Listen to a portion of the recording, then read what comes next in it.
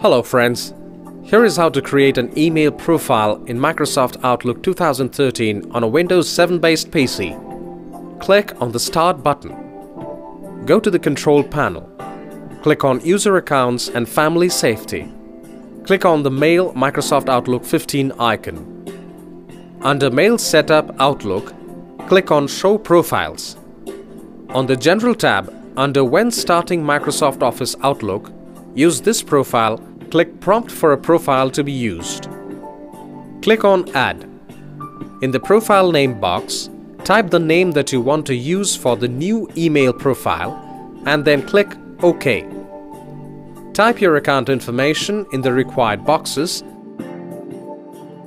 and then click Next. Click Finish and then click OK. Thanks for watching.